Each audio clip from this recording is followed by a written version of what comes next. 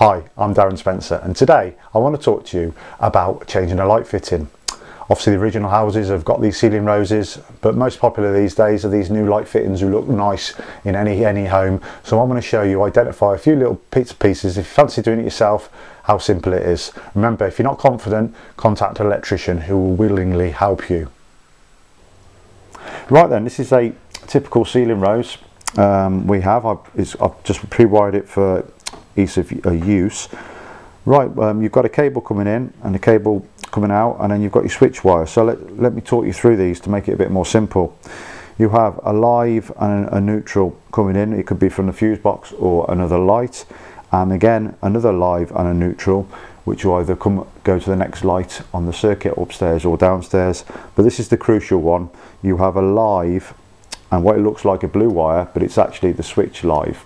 So this has a little marker on it because when your light switch is turned on, then this becomes live, and that's what turns your light on and off. So this can't be mixed up with a neutral.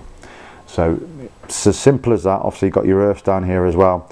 The best way to describe it, if you're trying to change a light fitting and you haven't got this kind of environment, is all your lives should be together, all your neutrals should be together, but this should be separate and kept away from your neutrals. Also, obviously your colour changes as well. These are the modern ones who have been out since 2005, where this is brown and blue for your live and neutrals.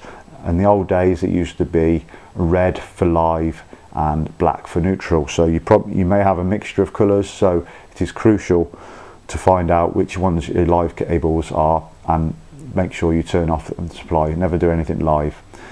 And if you don't feel that you can do this kind of work, then contact your local electrician, I'm sure, who would love to help you.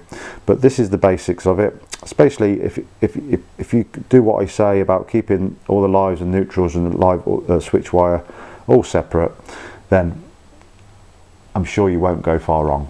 But if you don't fancy doing it yourself, then give a local electrician a ring. Thanks for watching this video.